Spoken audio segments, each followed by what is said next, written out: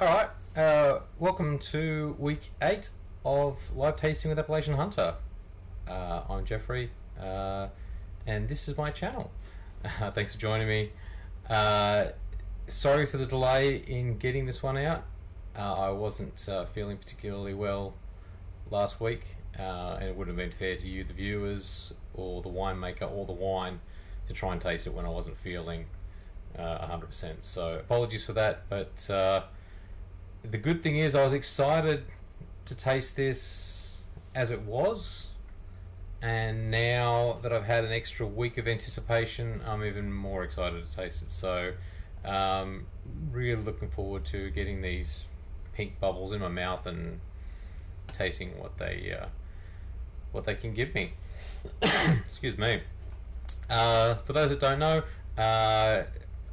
I live in Newcastle, in New South Wales, which is sort of the gateway to the Hunter Valley. I grew up in Newcastle, never really appreciated what I had with having one of the premier wine regions of Australia and the world just up the road, about a 30-minute drive away.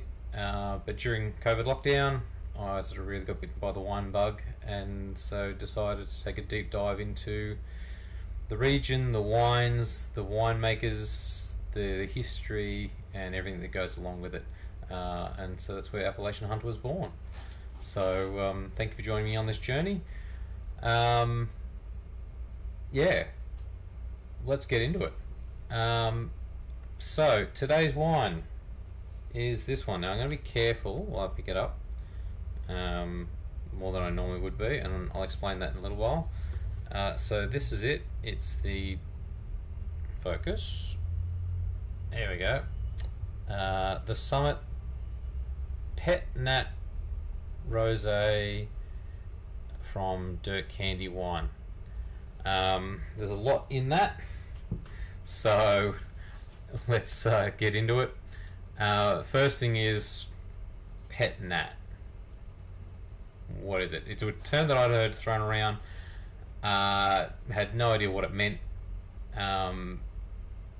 So when I sort of picked this one up, I'm like, okay, let's learn what it is. So Pet Nat is, like most things in the wine industry, from a French term. And here comes my terrible pronunciation, so my apologies up front. Pet Nat is short for Pétillant Naturel. Pétillant Naturel. Close enough. It's also known as Méthode Ancestrale. Méthode Ancestrale. See, told you, French is terrible. Basically, it's the original way for making sparkling wine. It was discovered by a bunch of French monks in the Limoux area in the south of France in the 16th century, that if they took the wine, stuck it in sealed containers and let it continue fermenting, when they opened it, there was magically bubbles. So the other two methods, we'll get back to Pet Nat in a minute, but the other two main methods, you've got what's called Méthode Traditionnelle or Méthode Champenoise, which is used in the Champagne region. Now, a lot of people are very familiar with that, and this is where I didn't know the difference between Méthode Ancestrale and Méthode Traditionnelle. But the difference is that with sorry, I got a really itchy nose. G'day Carl, good to see you again. The difference between Méthode Traditionnelle and Méthode Naturelle or Ancestrale is that the sugar that is used to create the bubbles, we'll get into that in a minute, is naturally occurring in the wine in Méthode Ancestrale. In Méthode Traditionnelle, additional sugar is added to the bottle to get the bubbles. We'll get into that in a second. The third method is probably the most common.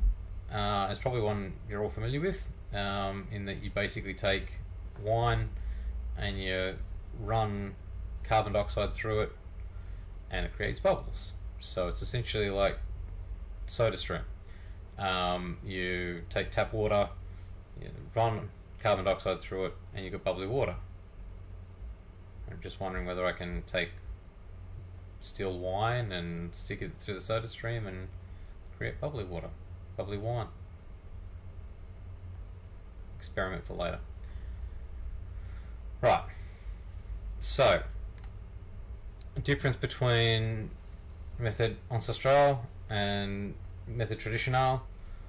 As I said, ancestral, they take the wine or the juice from the grapes that they've crushed, they stick it in a bottle. Along with that, there will be some naturally occurring bacteria and yeasts that have been on the outside of the grapes. It'll go along for a ride with the juice into the bottle, and that's the yeast that does the fermentation that turns the juice, grape juice, into wine. For those that don't know, fermentation is basically yeast cells, bacteria, chews up sugar, spits out bubbles, carbon dioxide, and spits out alcohol. It then dies and we thank it for its service and congratulations and thank you to all the yeast in the world for bringing us this beautiful alcohol. So when you do a normal fermentation on a wine, if you do an open vat fermentation, so the lid is off, the wine ferments, and then you put in a bottle, that's how you end up with still wine, because all the carbon dioxide evaporates. If you allow the fermentation to continue in the bottle, that's where you get sparkling wine. How that fermentation continues in the bottle is the difference between ancestral and traditionnelle. Ancestral, just they take wine that hasn't finished fermenting, they stick it in the bottle, they put the cap on it, and the yeast that's still alive still keeps eating the sugar that's left over in the bottle, and the bubbles gets trapped in the bottle along with the alcohol. Method traditionnelle, what they do is actually it's a second fermentation. They ferment it in an open vat. All the oxygen all the carbon dioxide goes off, and the when they put the wine in the bottle, it's all the yeast is dead and most of the sugar is gone. So what they do is they add extra yeast, they add extra sugar, put the cap on, and that's where the second fermentation takes place. Again, carbon dioxide and alcohol is produced. Usually, when that happens, I mean, everyone's used to seeing champagne, this crystal clear, really, really bright and clear wine, kind of like that, if you can see it.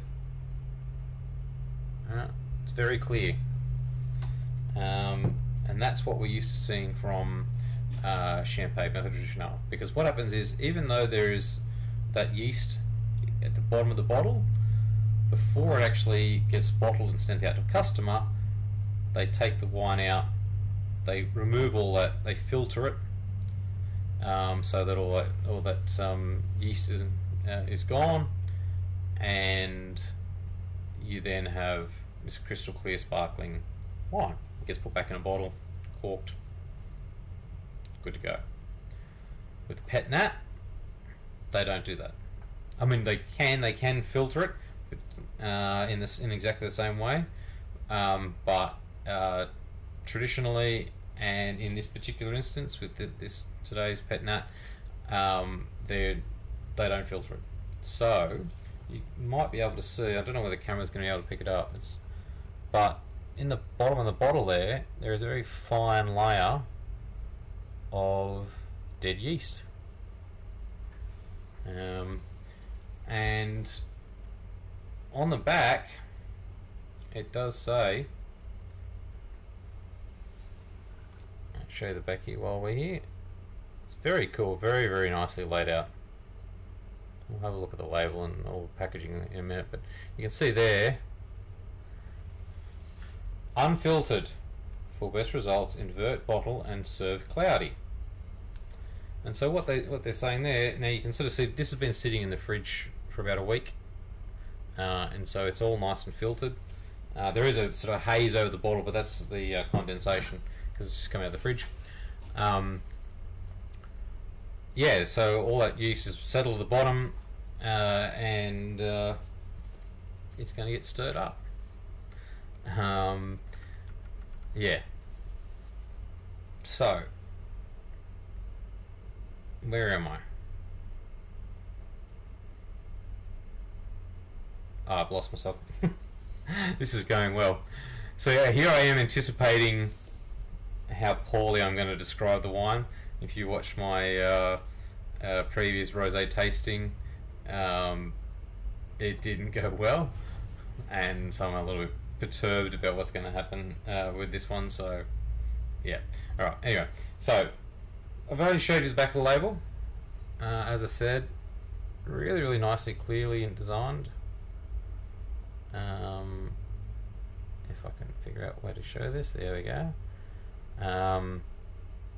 And they actually have a bottle number on it, which I thought was pretty good. Bottle 129.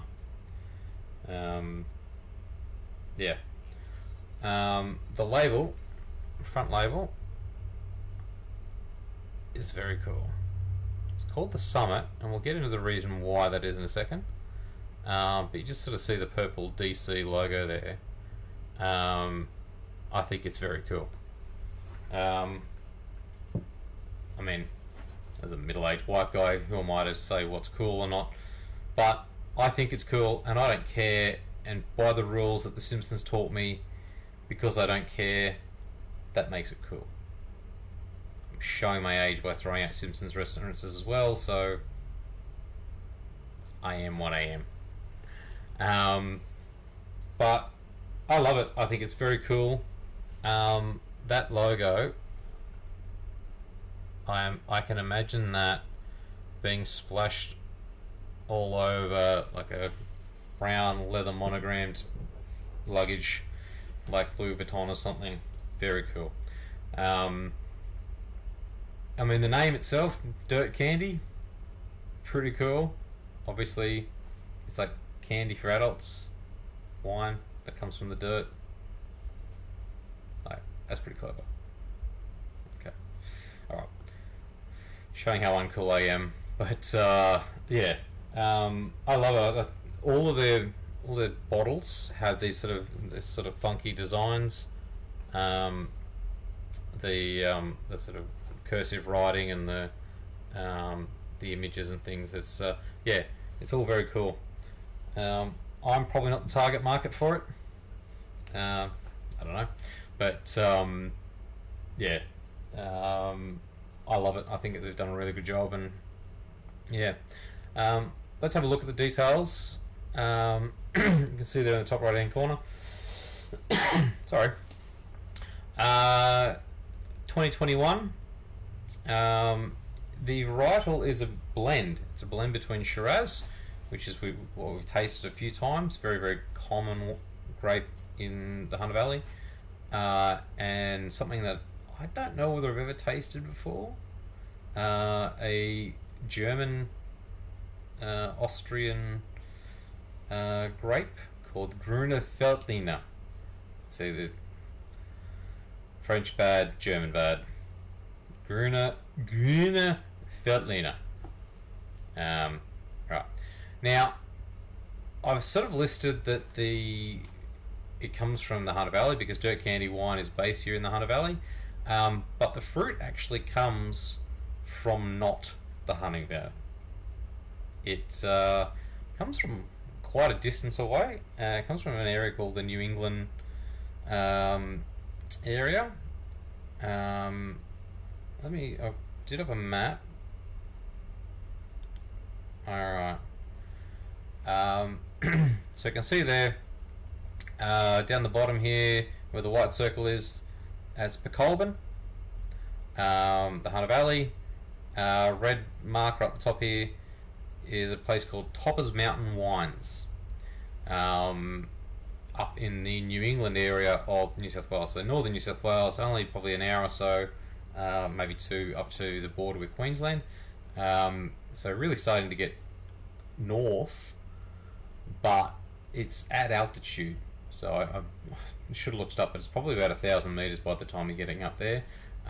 So it's starting to get up. So where you would expect it to be much warmer and more humid as you're sort of getting into subtropical areas. So if you go over to the coast, sort of level with where Top of Mountains Wines is there, you've got Woolgoolga and Coffs Harbour. I don't know if you can see that clearly. That's sort of subtropical area, and lots of love to all the people up there. That it's been very, very wet. There's possibly floods up there. I know there is floods up in Lismore, so much love to you. Hope you're all okay and can get to have a glass of wine sometime soon. But where that location is, I mean, it's subtropical, but because of the altitude, it's much cooler.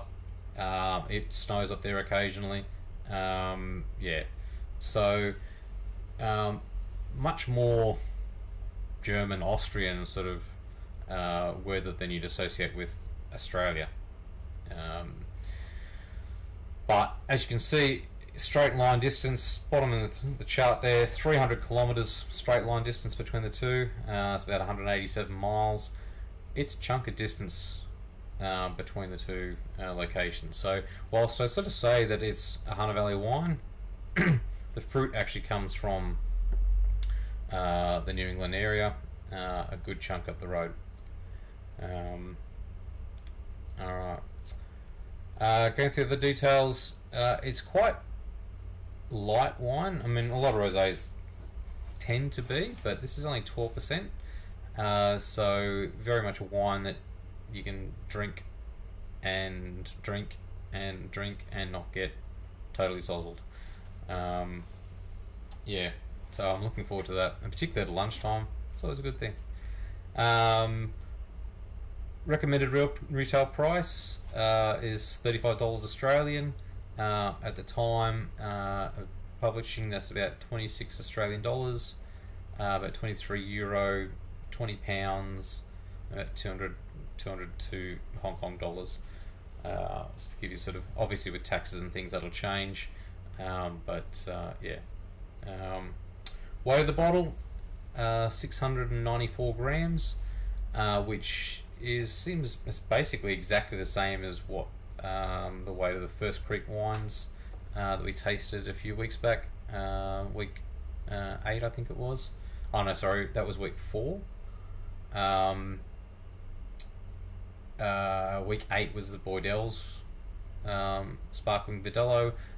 It was 200 grams more than this bottle. The reason why we care about bottle weight is that it's one aspect that goes to how environmentally conscious we are with drinking wine. It's not as simple as less weight in the bottle the better, but it's one aspect that we look to, because obviously a heavier bottle costs more to make, there's more glass, which takes a lot of power, but also the transportation costs, recycling, yeah, all those sorts of aspects. So we like to sort of just give you an idea of the weight of the bottle. And as you may have seen and noticed, it's what they call a crown seal cap, so like a bottle, beer bottle cap. So very unpretentious, no corks, no capsules, no cages, no foil, nothing. Just whack the cap on and yeah. Speaking of which, it's time to open it up now. As you saw on the back of the bottle, it says somewhere. Come on, focus. Open me carefully. Now on the website it actually says you tip it up to mix all the yummy dead yeast in. Doesn't sound very nice, I know that, but it really does add to the experience, as texture, as the flavour as well. And it's very common in Australia. For anyone that drinks Cooper's beer, you know exactly what we're talking about. Basically, you get a bottle of Cooper's, it's quite clear, all the sediment on the bottom, you give it a roll on the bar like you're supposed to, mix all that yeast back up into it, and yeah, you get that much tastier, fresher, full-bodied experience. And that's what we're going to do basically with the wine. But what they do is they sort of say is on the website, open it up and pour it as soon as possible to stop it from fizzing over. So I'm going to try that. I'm hoping that I don't get wine everywhere, because I'm really not looking to so one more time, we can sort of see how nice and clear it is, and then we will do the, I don't know whether you're going to be able to see it, not really, the camera's not picking it up, but yeah, it's sort of slowly filtering down into the wine. Oh, there you go, you can start to see it. It's a brown sort of film. There we go. So just gently, because I don't want to get the bubbles, I don't want to fizz it up. And you can sort of see now it's gone very cloudy, and I'll wipe that off, and it's not the condensation, it's the so there is a real experience to this.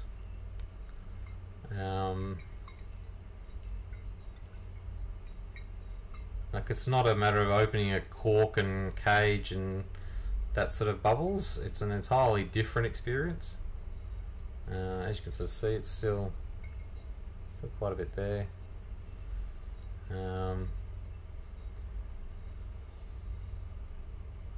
So I think that'll do. Alright, so you can sort of see, quite cloudy. Alright, here we go. You can do this off camera. You need to have it nice and level on the table. Corkscrew. For those that don't know, most corkscrews have a bottle opener on top. I did not know that. For the longest time, I did not know that. So I'm going to point it out to anybody that doesn't know. That's what you come here for. Top tips on wine tasting. Alright, here we go.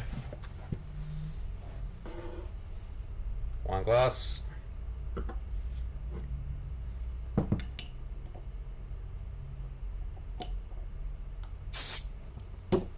Oop.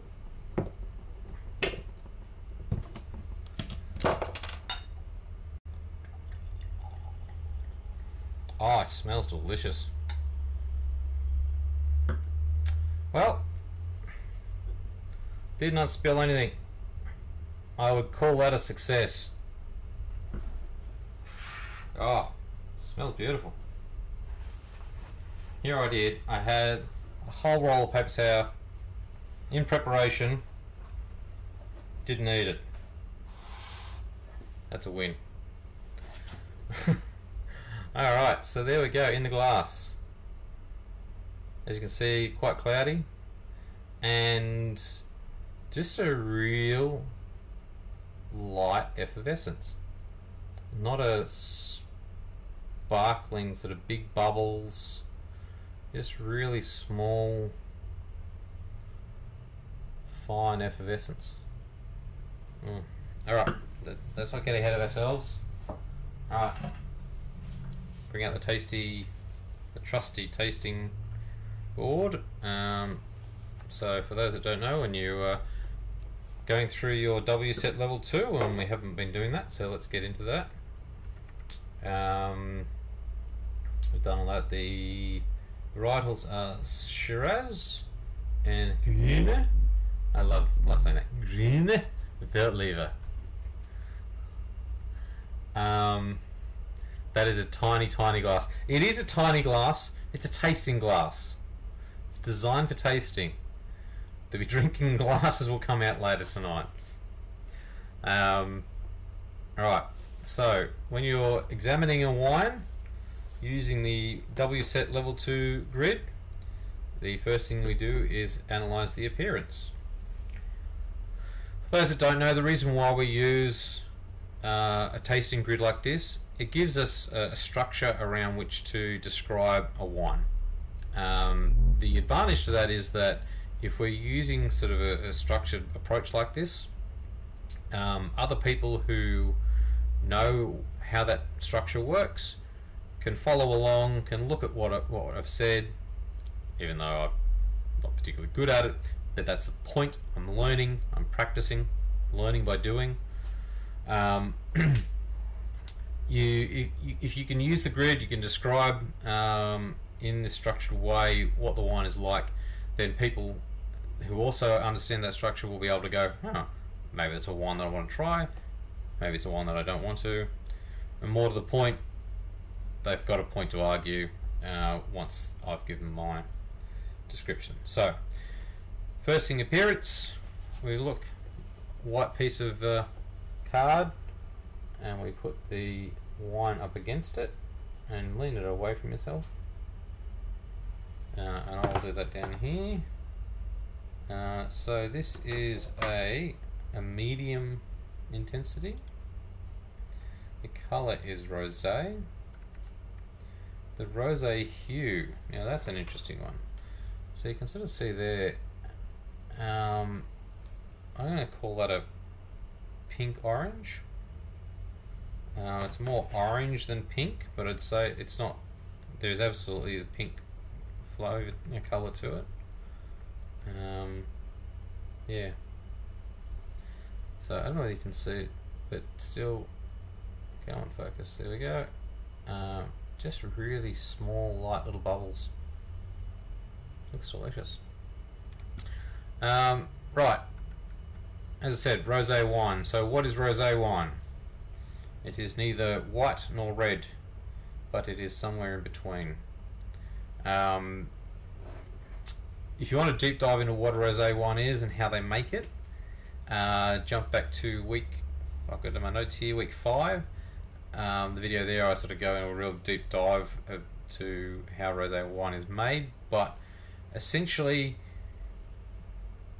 all juice out of wine grapes, whether it's a red grape or a black grape as they're called properly, or white grapes, the juice is actually clear. This is something I did not know. The colour in wine comes from the tannins in the skin of the grape. Now, when you crush the grapes and the juice comes out, if you just let the juice flow out, you're going to get a white wine. Even from a red grape or a black grape, you're going to get a white wine. If you want the red colour, you have to leave the juice sitting with the skins, and basically the tannins, the colours, leach out of the skins into the juice, and that's where you get your colour. The longer you leave the juice with the skins, the more tannin is going to leach out. Obviously there's only so much that can leach out, but conversely to that, the shorter amount of time you leave the skin with the juice, the less tannin that comes out, the lighter the colour. And so that's where rosé comes from, and that's why you see all manners of different colours of rosés, different intensities, different grapes. Any red grape can be used to make a rosé. So yeah, it just depends on what the winemaker wants to do. But yeah, go back to week 5 video, go through a full explanation of that. So as you can see, it's sort of this pinky orange colour. So it's obviously hasn't spent too long with skin contact. Particularly a Shiraz, because a Shiraz is a pretty vibrantly bright red wine usually. So yeah, I'm imagining there's only a couple of hours of skin contact to sort of bring out that colour. I gotta smell it. I mean, I can smell it as it is, but as you see, when I'm swirling it, the bubbles come up, the yeast comes up, the cloudiness.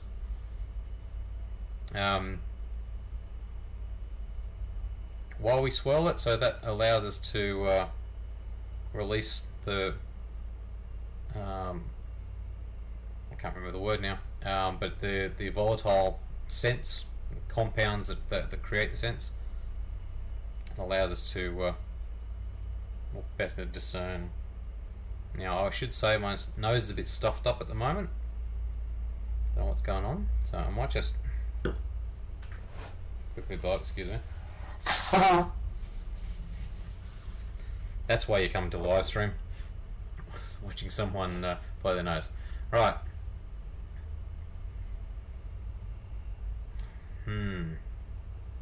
So the first thing that comes to mind, just strawberries. Just delicious, fresh red strawberries. Oh. Alright, let's go through our grid. The nose intensity, I'm going to say that's a medium, maybe medium pronounced, somewhere in the middle there. Let's go with medium. As I said, I mean, the instant reaction when I opened the bottle, as soon as I opened it, you could smell it. It's delicious. In terms of what I can actually smell, as I said, strawberries, that red fruit, strawberry, bit of raspberry, maybe even like a red grapefruit, like a citrusy sort of red fruit.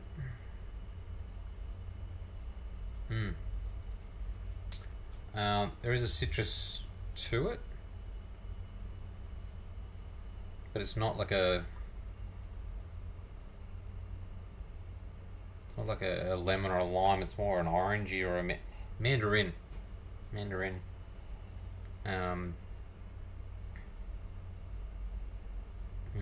There's a herbal note to it as well.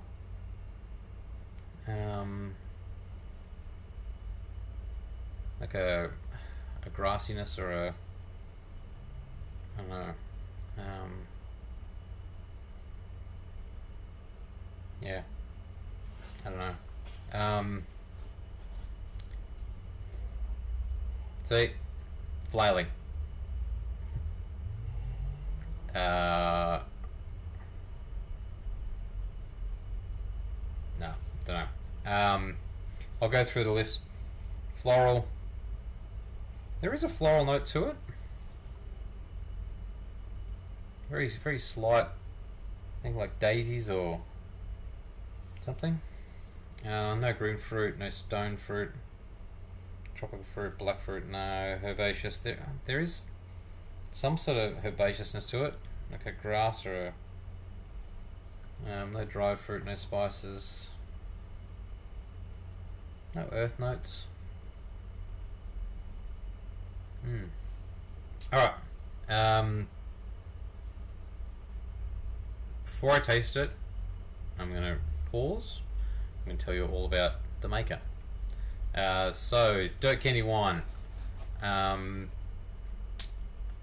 you might expect from the name, not a traditional sort of wine brand name, and it's quite new. So, as I understand it, they've only been running for about 4 years now. And it's a husband and wife team. Daniel is the winemaker. Jenny is the design guru. I presume it's her genius that came up with the logo and the design of the back of the label. As I said, I still really love like that. It's so clean. Really, really nicely designed. Yeah. Yeah, so husband and wife team. Been around for 4 years, or maybe a little bit longer. But Daniel grew up in the Hunter Valley. Has been around wine for a long time. Went off and did something else. Didn't train as a winemaker to begin with. But just like Michael Corleone, it's just dragged him back in. So found his passion and has been making some delicious wine. They've won lots of awards, the Young Winemakers Awards, and yeah, it's been going great guns. So I was lucky enough actually to get in contact with Daniel, the winemaker, on Instagram. If you're not following us on Instagram, make sure you do. There's a link in the chat. There'll be a link in the video description. So I was having a quick chat with him, and yeah, really nice guy. Really passionate, obviously passionate about his winemaking. I'm sorry, I got to taste this.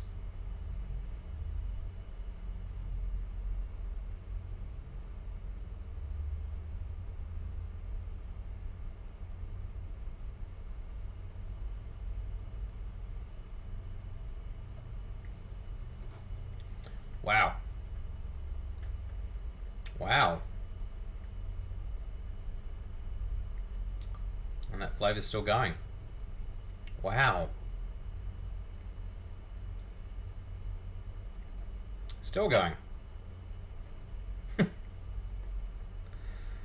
Well, I think when we get to the finish part of the grid, we can say it's a long finish, because that flavour's still there.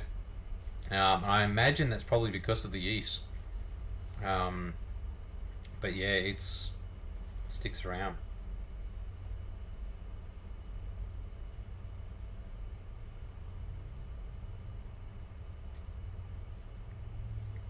So,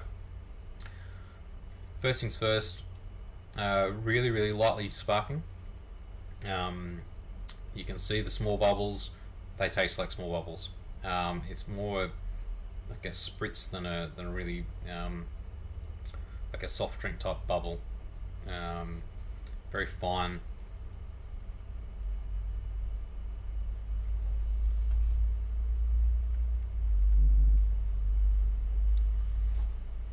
Okay, we'll go through the grid. This is a dry wine, and it's much drier than I expected. So particularly all that really fresh strawberry notes on the nose. I was expecting it to be sweet, and it's not. Like it is really dry. What balances that though is the acidity. So acid is what in wine is what gives you that mouth-watering flavors. Like, oh, I really want to drink some more. It's delicious. The refreshing aspect to it.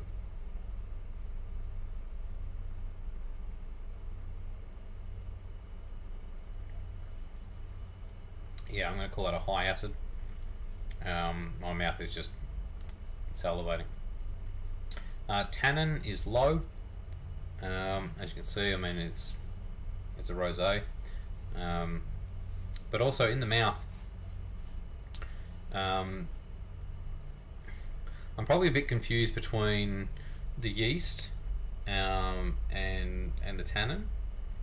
So usually the way you sort of test the tannin strength is it provides a really drying effect.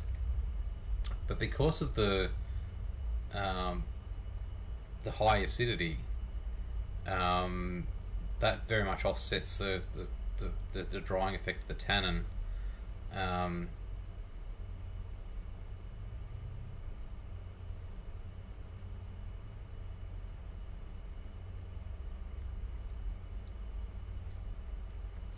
Yeah. I'm struggling to sort of figure out. I mean, it's low, but so trying to differentiate on the palate the different elements, and this is just sort of showing my inexperience with this sort of stuff. With A, with rosé wine, B, with a wine that still has yeast in it. Yeah, I mean the way to describe that is if you're used to having like a lager and then you have an ale, like the cloudy sort of ales, or as I said, Coopers, pale ale. It's that difference. Like, I mean, it's very different sort of experience, and not something that I've ever had.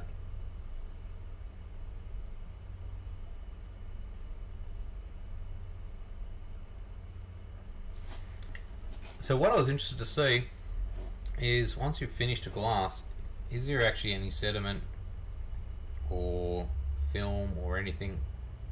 And as you can see, doesn't appear to have left anything. So it's obviously very fine, the yeast, and you can sort of see here now. Maybe not. It's starting again to settle. A little lash at this. You can sort of see it's nice and bubbly overhead, very fine bubbles.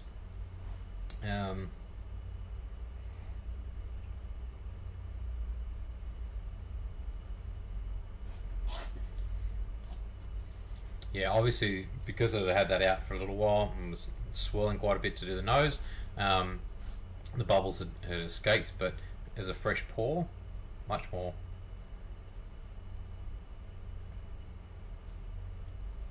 But still really fine. Like it's obviously a sparkling wine, but yeah, like a really fine, very refined. I like it. Alcohol is low. I know it's only 12%, but you can barely taste. Like, I mean,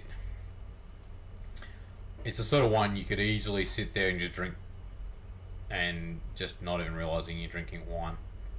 Yeah, it's.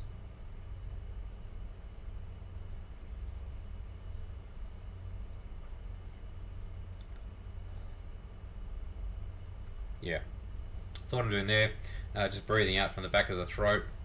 Any sort of burning sensation can indicate alcohol. No, not there. Body. So this is a hard one, and this is the bit that I was sort of not looking forward to. So I know there's the yeast in there. It gives that cloudy effect. Does that actually translate to mouthfeel? Yes, I think so. But with the bubbles as well, like how to judge that? I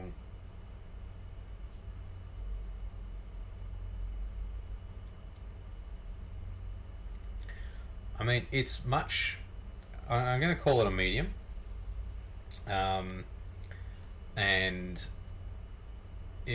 because there's a weight in the mouth, it feels in your mouth much more than say like a Pinot Grigio or something like that. But it's not like a full body red or anything like that, and it's different to like a champagne style sparkling wine. Whereas it's got large bubbles and sort of fills up your mouth with bubbles. This, whilst it fills your mouth, it's more wine than bubbles. Flavor intensity, I'm going to call it pronounced. Like it's not holding back.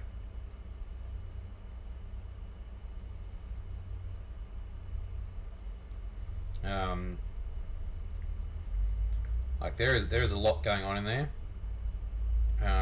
We'll get into the actual tastes. Absolutely, those strawberries, that red fruit. There's also, I think that call with the red grapefruit is spot on.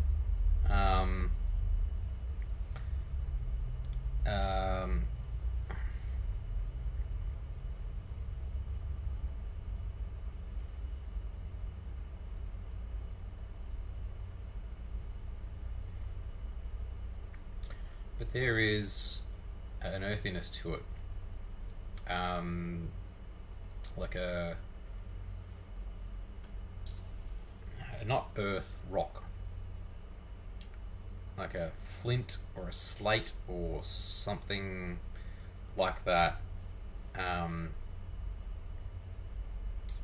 Yeah. And don't get me wrong, it's delicious. It's not like I'm licking a piece of slate. It's really nice.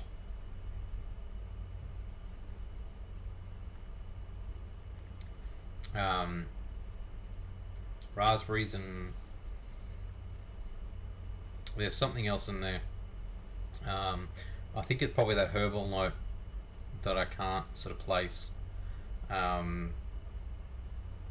Yeah, like it's so. This is the first, as I said, it's the first time I've tried a pet nat. First time I've had a wine with the yeast still in it. And first time I've had Gruner. So there's a lot of firsts in there. So I don't know which parts of it that. I mean, there's a lot of unfamiliar. So when I was doing my research, I picked up my trusty copy of the Wine Folly Master Guide, Magnum Edition. Excellent resource if you're trying to learn anything about wine. Absolutely essential. Like it's colours and infographics and really easy to digest, but really good depth of knowledge as well. So like a chapter on each of the grapes, of primary grapes. Yeah. So as you can see, I was looking at the Gruner page last night. There you go. So their notes that they sort of provide is yellow, apple, pear, asparagus. It could be asparagus, because I don't eat asparagus.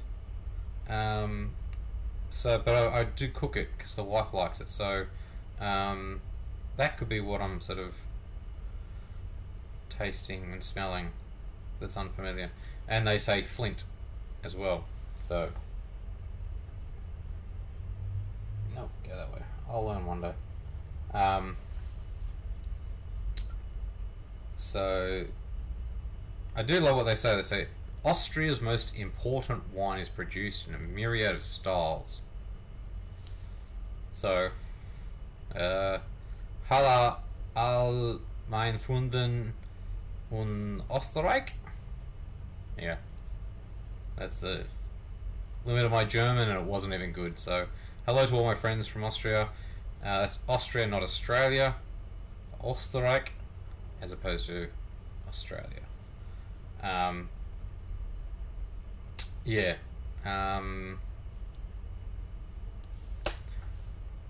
Well worth it. So yeah, that asparagus. I think that may be what I'm. That herbal note that I'm sensing that I just can't place. And another glass. So I'm going to say this.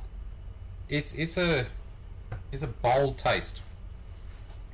I mean, go back and watch my initial reaction, and it's both the smell and the taste. It's bold. It's not what you're going to be imagining everyone is going to enjoy. I'm going to say that right up front. I love it. It's not something I've ever tried, and I'm really glad I have.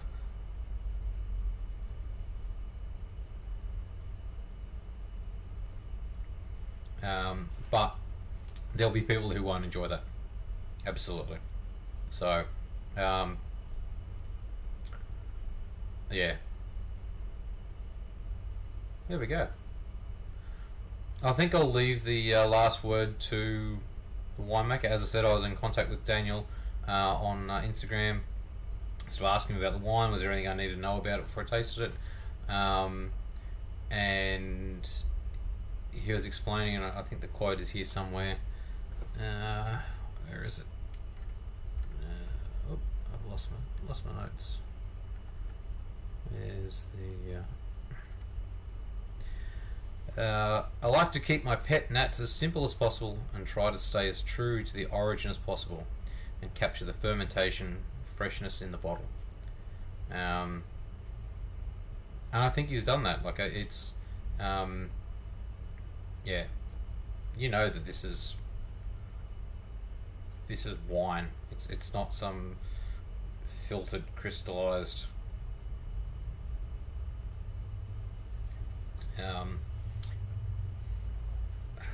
yeah, I like it. It's, as I said, there'll be people who won't. I'm interested to give this to my wife. I'm pretty sure she's not going to like it. She prefers a sweeter and more fruity style of wine. But the strawberries might win her. So I don't know. We'll give that a tasting tonight with her and to see what she's got to say. Yeah.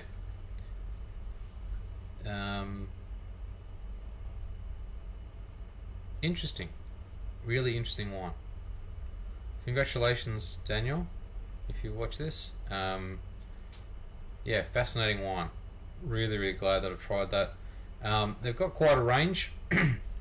So check out their range. I don't know. This is the first of their wine that I've tried. But I will be trying more. I'll absolutely be going to visit them next time up in the valley and checking out the rest of the range. But if this is anything to go by, I look forward to it. There's a lot in this, but I like it. So yeah. Let's just check the chat. No questions. No. Okay. There you go. Another tasting done. Another rosé tasting done. One day I'll look back on these videos and cringe at how badly I was at describing a rosé wine. So, yeah. Dirt Candy Wine, the Summit 2021 Focus, Pet Nat Rosé, Shiraz Grüne Veltliner. I love saying that. Grüne. Yeah. Pick up a bottle or give it a try if you see it by a glass somewhere, although I'd be very surprised if you do. Yeah, it's very tasty. Next week, I'm excited to say that we've taken Appalachian Hunter to the next level. By that I mean we have our first sponsored tasting. So if you follow us on Instagram, or follow me on Instagram, you may have seen that last week I was meant to play golf up in the Hunter Valley at Crown Plaza. We had rain leading up to it, but apparently the course was still open. About an hour before we were supposed to tee off, it absolutely flogged down with rain. So yeah, they cancelled it, and I was like, here I am already stuck in the Hunter Valley, can't play golf. How can I possibly entertain myself? So sure enough, I went to a wine tasting. And I got the call just as I was going past a winery that I'd always wanted to stop into but never actually done, and so I just sort of pulled the handbrake on, slid the car in on the wet. Okay, that may not be exactly how it happened, but just work with me here. And so I went to Sobel's Wines, and it's a really funky building. Always sort of said, I want to go there one time. Glad I stopped in. I got a private tasting, and because there was nobody there, and I got to spend some time chatting with the winemaker Edgar there, and at the end of it he sort of said, look, here, have a bottle of my newest creation. So this is the Sobel's Shiraz Cabernet. Come on, there we go. So he said, if you do a live tasting on this, you can have a bottle. So thank you to Edgar at Sobel's Wines. I'll be tasting that next week, live, on next Wednesday. I promise to you, my viewers, that I will give you my honest opinions. The fact that it was given to me will not sway my opinion. So that's my contract with you, my dear viewers, to give you my honest opinion, no matter who's paying for the wine. Thank you very much for joining me. No more questions? No. Thank you for joining me. Have a great week, and come back next week, and we'll check out this one. And if you see this anywhere, pick a bottle and give it a try. Let me know what you think. Thanks very much, guys. See you next week.